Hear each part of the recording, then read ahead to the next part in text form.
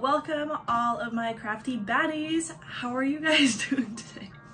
I thought that would be a funny thing to call everyone, but I don't know. Today, the thing is, fast fashion, poo-poo, lame, we hate it here, but sometimes our clothes get holes in them, and then we're like, oh, what do? We don't want to throw them out because that's wasteful, but we don't want to keep wearing them when there's holes in them, so what's the solution? Mending, so that's what we're gonna do today. But we're not just gonna be doing any type of mending, we're gonna be doing visible mending because, like, why not make things a little bit more fun?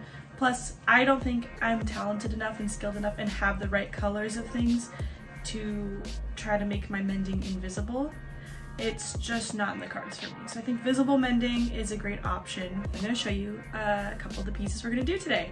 So one are these jeans that when I pulled them up, this part ripped a little bit. Whoa! Classic spot for jeans to get wear. And that's on both sides here. Then we have this sweater. It's from Aritzia and it's from so long ago, but when I got it, only after a couple months it started to get moth holes in it. I don't know if you can see. Let me find one. This one I've already kind of tried to repair. Oh yeah, and there's a big mark right here.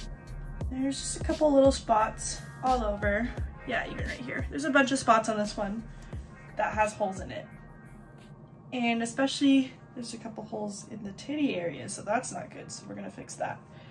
But it's a really gorgeous sweater. It would be so sad to throw it out, and you can't, you know, donate something that's broken because no one's gonna buy it. It's just gonna end up in a landfill. So why don't we prevent waste and repair things? I'm really excited. I haven't really seen a lot of people doing this sort of thing. I mean, I've been seeing a lot of people on here like thrifting and making clothes from scratch, but I think there's something to be said about actually repairing our clothes and trying to work with what we already have. I have one video kind of similar to this where I'm transforming some of the clothes that I already have and making them a little bit newer and more to fit me or fixing things about them, but this is a little bit different. Here we're actually going to be adding things. Yeah, so let's get right into it. Here's some of my inspiration for the sweater design. I'm going to add some embroidery patches and I'm going to try to embroider those by hand to cover up some of the holes.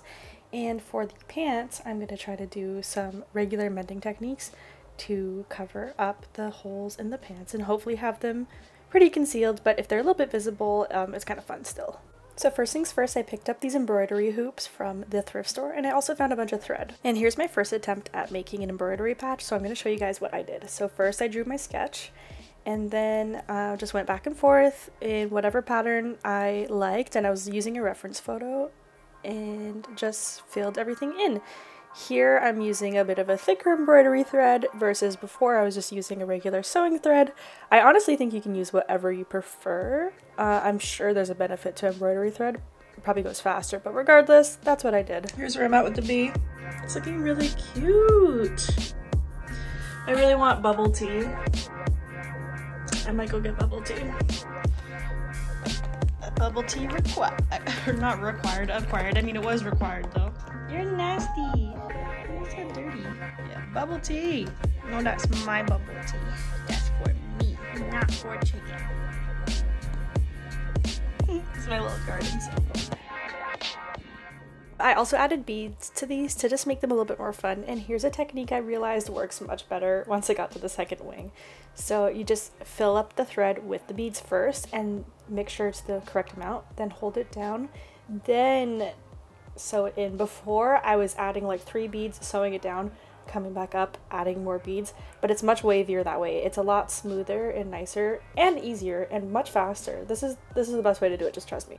So here's how the bead turned out. I'm so happy with how it looks. I think it's so cute. And here's the 2 patches together. I think they're fun. The next step is to actually mend the fabric so that it stays durable under the embroidery. For this bigger hole, this is the technique I used where you add your little anchors and then you make all your wefts and then you go ahead and do your weaves through those wefts. In like easier terms, basically you're adding lines of stitching in one direction all side by side and then you go back through the other direction. For the really small holes, I just went in with yarn and went back and forth through the hole, anchoring those ripped pieces to make sure that they can't come undone any further. It's so much chicken.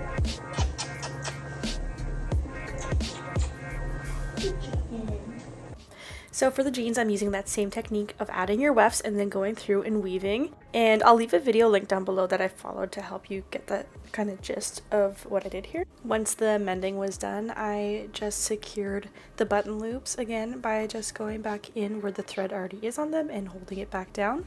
And then I also noticed that there was a little spot here missing thread, so I filled that in too. While I've been working on all this mending, I also found these boots that I haven't worn in a long time because the toe's messed up and the heel as well. So I figured while I'm on this mending kick, why don't I give these a try? They might be a bit trickier because they're thicker than going through fabric, but I decided to go through the toe with my needle and thread and try to patch that hole. Make sure you use a thimble because this was really hurting my fingers. While working on this, I decided I wanted to embroider these as well, so I found an inspo picture and I started designing and drawing where I wanted to add my embroidery so that I'd have the correct shape. And then once I'd done that, I held up the piece of fabric, sketched that on my fabric, and then brought it back to my embroidery hoop and worked on it there. And this is a little more in depth of what I did, but yeah, you're just going in and out with a thread and filling in all the little spots. And by the way, this takes forever, so just set some time aside and be slow with it, take your time. It takes a long time, which is why I only ended up doing one of the boots, just as an example for you guys, but I do plan on doing the second boot later on too. It takes forever and I wanted to get this video up. Once you have your little patches done, you just cut them out. Oh, look at that sweet transition. I worked on that for you guys. And you just decide where you want it to go. Well, you should already know where it's gonna go because you planned it earlier. Yeah, you know, figure it out again, put some glue on there, smush it on, and then in the places where I was able to, I stuck some needles in to really hold it firm. I couldn't do that on the heel, but the toe and the actual heel I was able to. Okay, and here's how everything turned out. I love how the sweater turned out and I'm so happy the holes are fixed. Eventually I'd love to add more patches, but for now this is all I was able to do since it takes so long to make these. Or you could buy some embroidered patches and add them on, but I don't know. I just wanted to make them myself with what I already had. So I think it looks great. And here is how the jeans look. You can barely tell, but there's just a little bit of purple, which I think is so cute. And the boots look so cool. They look like fluvogs, like they look designer. They're very, very cool. And I'd love to, once again, add more patches to these. Thank you so much for being here with me. Like and subscribe if you enjoyed this video. I hope this inspired you to put a little bit more time and energy into some of your old, more loved clothes.